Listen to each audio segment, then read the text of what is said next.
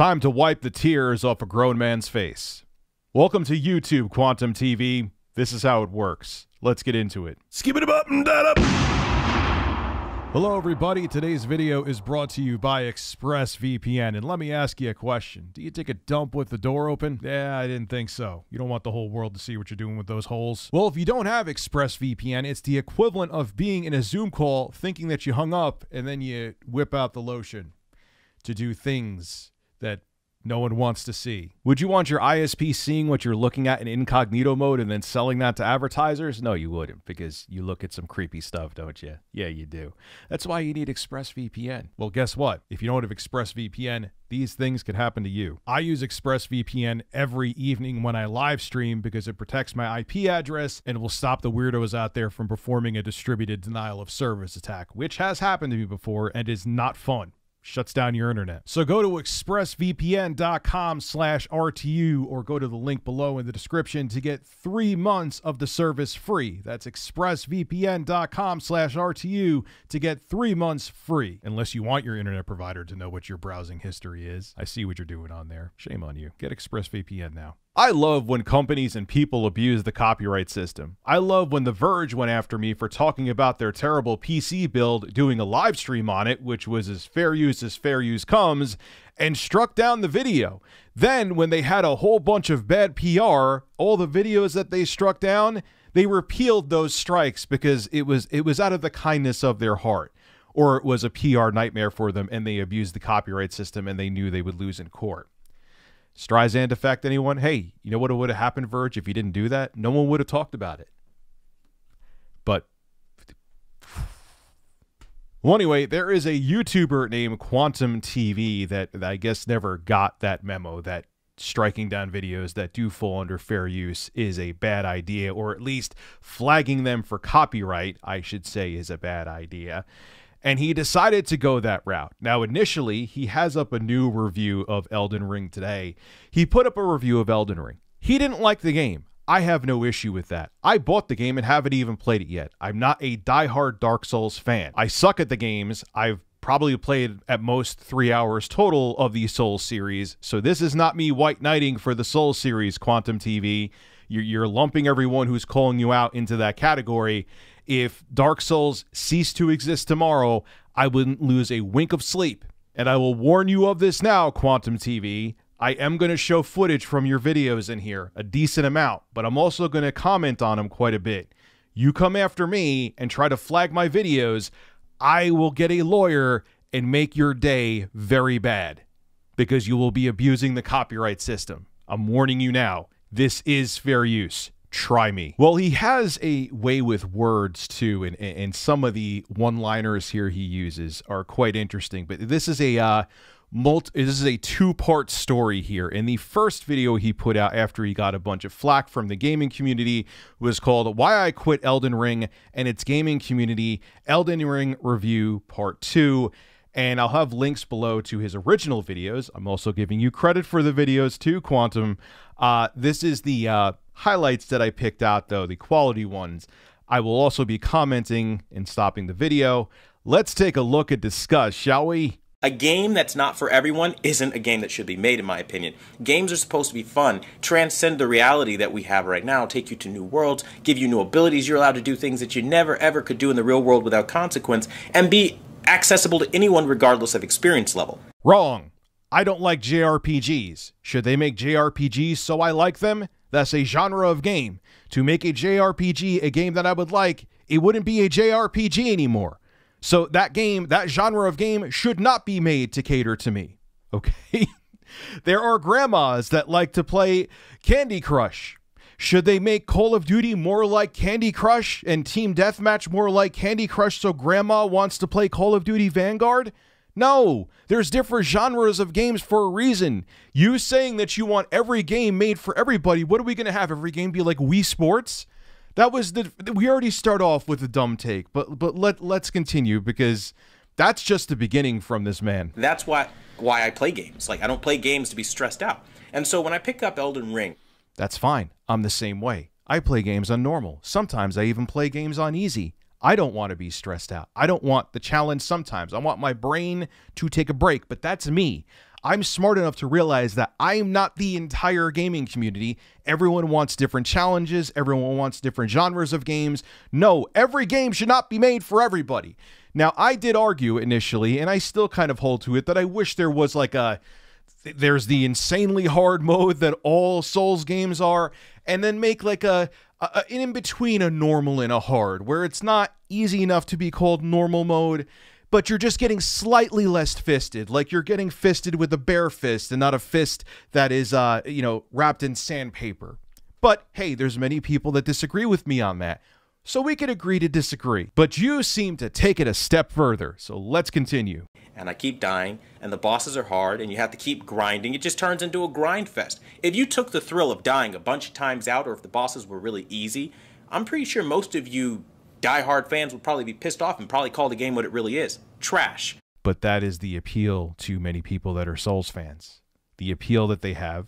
Again, like I said, I wish it had a normal mode, and I made an argument about it before, but many people say, Rich, that is the exciting part. You learn the patterns of the bosses. You learn to have patience. You learn to actually use technique instead of just mashing buttons like in every other action platformer out there. You have to actually utilize all the different techniques the From Software games offer you. You can't just be like, oh, I'm not going to use this technique because I don't really feel like it. You don't use it, you'll die against a certain enemy. People like that. People like the challenge. People like that you're constantly on your toes. That's fine. You don't like it. I don't necessarily like it either. But people are going to call you out on it because that's the community, man. Look what just happened with my editor and I with our GT7 video. Do you think I got nothing but pleasant comments when it comes to that? Gee, even DMs that I got, people were saying wonderful, heartwarming things. No, they weren't. It was the exact opposite. But that's the internet. That's what they do.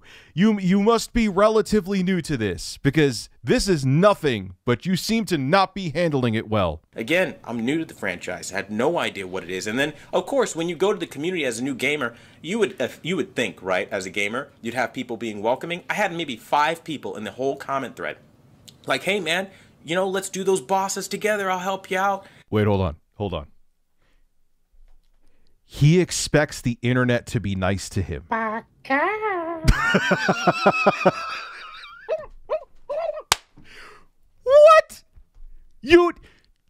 Did you? No, of course not. What do you think is going to happen? This isn't even just in the gaming community. You have fanatics for a celebrity or a politician or anything that there is huge fandom for. Do you think they're going to come to you and be like, oh, you're having problems with the Elder Scrolls. We could be here to help you out because we're in the gaming community. What race are you part of? Are you part of the human race? Are you kidding me? Do you really? Oh my God. No. If you got nothing but positive comments, I would have been shocked. This is just how it goes, man.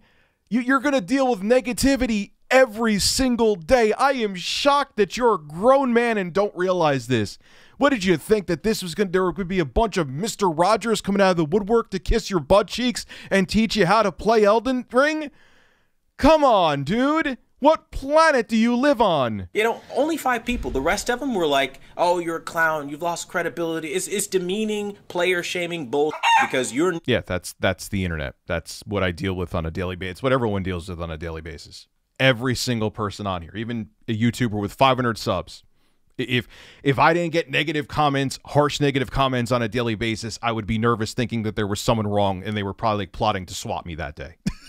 Like, it's par for the course. Oh, wow, someone told me to off myself. Must be, oh, look, it's a Wednesday. Yeah, it's a normal Wednesday in the office. To a game that's known, by the way, for being incredibly difficult. And it's your fault, not the dev's fault for not thinking of every single player of all kinds of walks of life. They don't care. It's a challenge, and it has to be for players who think every game is easy. And if you aren't one of those players, then you are a scumbag, you filthy casual. At the end of the day, go kill yourself, man. I'm not going to sit here and, be demeaned and talked down to because I don't enjoy a fest of a game. He told the people that are talking crap to him to go kill themselves. If that was 2016, you don't do that. Do you think that this is going to stop people from coming after you, dude? Apparently you do, obviously, because you wouldn't have made these videos. But if anything, now people are going to come at you 10 times harder, and then you tell them to kill themselves? You had an opinion on a very popular franchise. You got a negative opinion. It's an opinion that is not the popular opinion. Trust me, I know. Just went through it, and I'm probably going to be going through it again. Just went through it with Gran Turismo 7. What did you expect? But you, as a content creator with over 50,000 subscribers, which is not a small amount of subscribers, telling people who are calling you names to kill themselves, you probably just ended your career. But anyway, there's a sequel to what this man said, and it gets worse. He admits to flagging videos where they used his content, like I am right now, without his permission. Okay, Mundane Matt. Love you, Mundane Matt. Water under the bridge, but let's continue. And this video is titled, Elden Ring Players Cry Wolf When Told to Not Steal Other Creators' Videos. Here's why. Again, link below in the description to the full video. Here is my supercut with commentary. Enjoy. You have a YouTuber by the name of Mischief.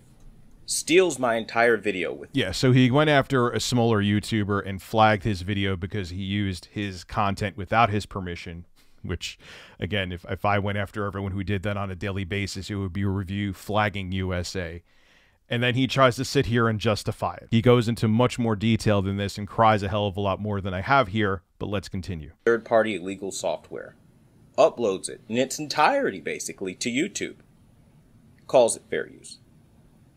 Goes through and thinks that you talking and smack talking is fair use. Let me explain what fair use is for people wondering. Fair use is when you use like a second of the video. That is if you're using video without commentary on it. That is if the video is not a transformative work. If I just took your video, even if I edited it and didn't have commentary over it, that's pretty much not fair use. It's definitely not fair use. This right now, what I'm doing there, Quantum TV, is fair use. It's as fair use comes. Doesn't matter how much of your footage I'm using. I am adding plenty of commentary to it. This is fair use. You don't understand how this system works. I'll teach you, son. This is how it works. But you're going to try to teach everyone else who's been doing this longer than you how fair use works. Please, by all means, let's continue. 5 seconds of the video, or vastly less than what the full duration of the original video was. He didn't do that. And then when you're using majority of somebody's video and you're letting the vast majority play unedited, that's not fair use. You're not really, you can make your point of criticism without letting pretty much the entire video play, and that was my gripe. So you know why people show decent portions of videos when they're making commentaries criticizing you or praising you or whatever, depending, is because they want to show the evidence of what they're talking about. I hate making videos where I can't show B-roll or like what I'm doing here, because then it could be, oh, Rich, that's hearsay. I don't know that he really said it. I don't know that he really did this. I don't know that he really did that. Whereas if you have the footage there, at least it leans to the point that I'm showing evidence. Now, of course, I know this firsthand. People have done it with my videos. People could chop up crap and take it out of context and try to make it seem like you said or did something you didn't do. But that's why people want to show footage, and sometimes a substantial portion of footage, and it still falls under fair use like I'm doing right now because I'm commentating over it, even with a chunk of Quantum TV's video in there.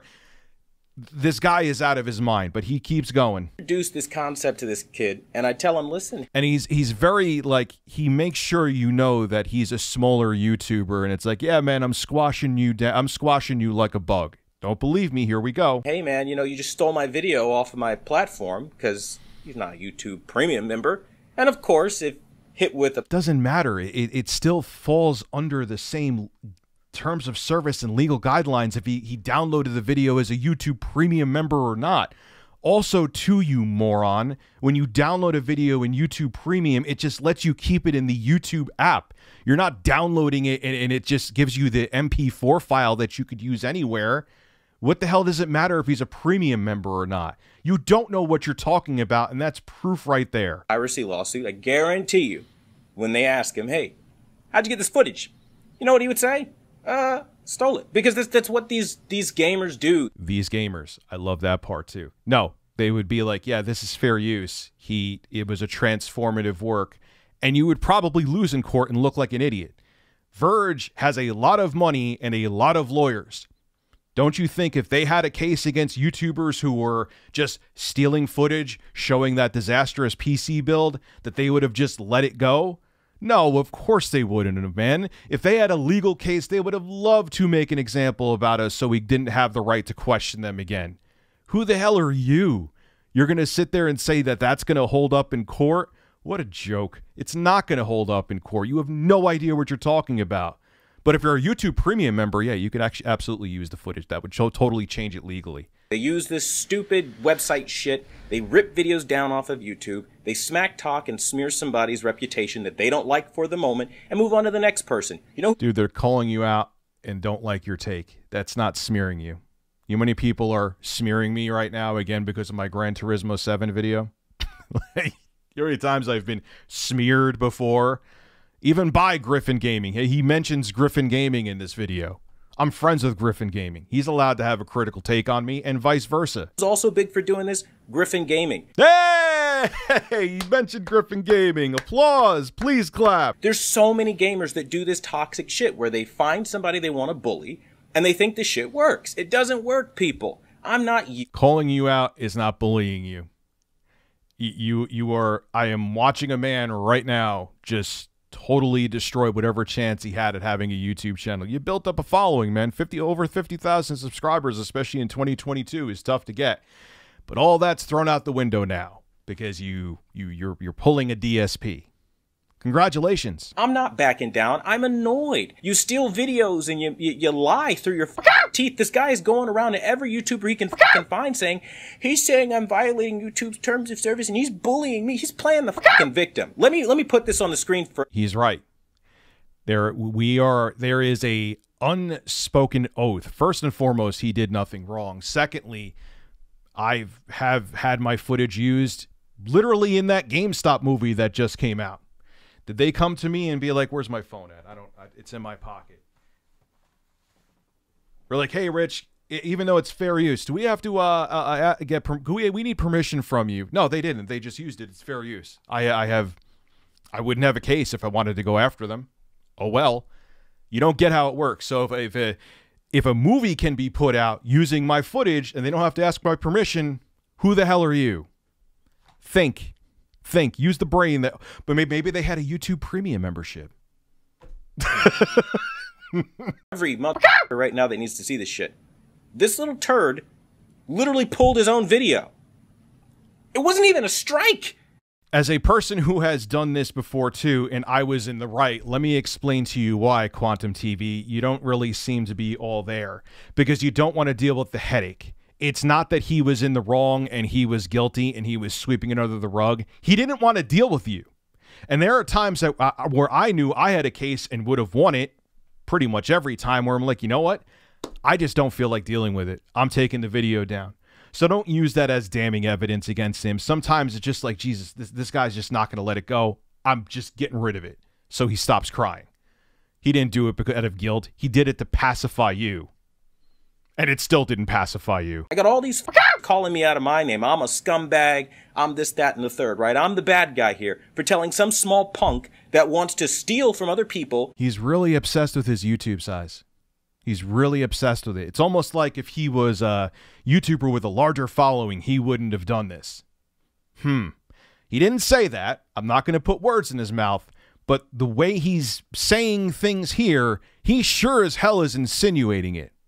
And it really pisses me off. And just shit on them. Just absolutely shit on everything they're working for and working on with their channel. And literally just look at them in the face and say, you know what? I'm going to rip you off. Dude, people do that to me every day. You know what the worst thing to do is when people take your stuff and you don't like their opinions or they're trying to be disparaging, or you think they're trying to be disparaging, I should say. It seems like this guy would take even harsh criticism as an insult. You just ignore him. What you're doing right now is putting a spotlight on all the negativity. Take it from a guy who fed the trolls a buffet on a daily basis until early 2018, late 2017. Don't you think, like I said, hate to bring it up again, the Gran Turismo 7 video, I am receiving DMs and messages and tweets and all this non-stop. You know what I'm doing with virtually all of them minus one? Ignoring them and moving on. Not making videos crying about it, because all that would do is give them a spotlight and motivate them to do even more. But you must have missed that memo too, that feeding the trolls is a bad idea. But I wouldn't consider Griffin Gaming or Mischief a troll. They were just giving harsh opinions about why they disagreed with you on Elden Ring. Stop just saying shit's fair use because you feel like because you talked on somebody's video that gives you the right to their content. It doesn't. That is what fair use is. Yes, there is a gray area when you pull a Pokemon and you giggle and fart and watch an entire Hollywood movie and want to say, oh, I giggled and farted, so that's fair use. That's an extreme. But that's exactly what fair use is. This is fair use. I love when people who, without a doubt, don't know what they're talking about, pretend they know what they're talking about, and trying to make their audience believe they know what they're talking about. Man, is this guy doing a disservice right now. So many ways that a fair use case can fall to pieces, but the number one way is piracy. You're literally going on YouTube, stealing their videos, and re-uploading them. He didn't just upload your video without any commentary to it. He didn't just upload your video, edit it, and not add anything to it. It was transformative work. That is fair use. He didn't just take the videos from your channel and mirror them on his channel. Were you born yesterday? For yourself and your channel. And I tried to be the nice guy and explain this to this kid. How kind of you. How sweet of you to incorrectly explain how fair use works and copyright use works to this kid. Can't hear reason. Instead, they argue and they go back and forth about why you should play the game, why you're wrong, all this shit. Nobody cares. It's a fucking video game, man. You definitely seem to care quite a bit. You've made multiple videos on this, and you re-uploaded another Elden Ring review today. Don't tell me you don't care. I don't care. I'm just going to make multiple videos on it and re-upload my Elden Ring review.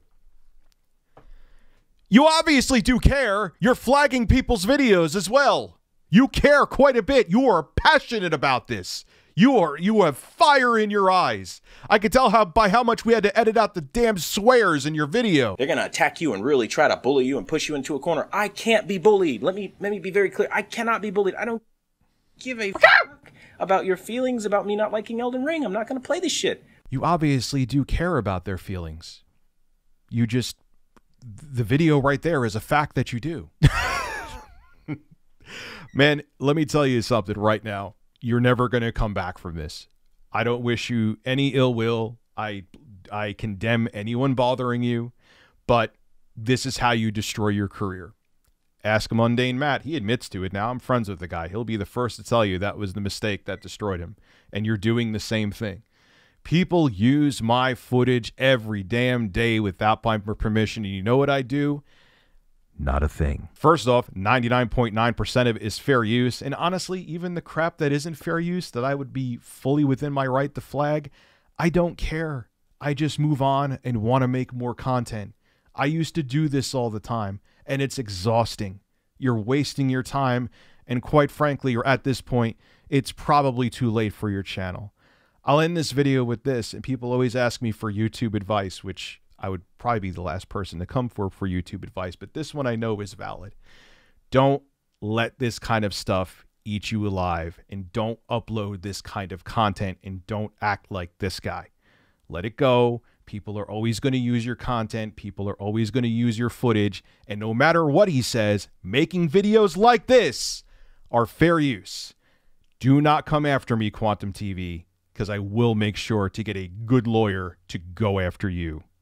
This is Rich of Review Tech USA signing out. Have a good one.